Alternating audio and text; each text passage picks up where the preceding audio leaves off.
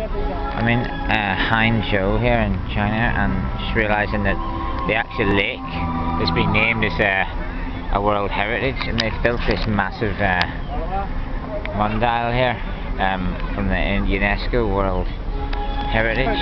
It's been a National World Heritage here in China for 12 years now.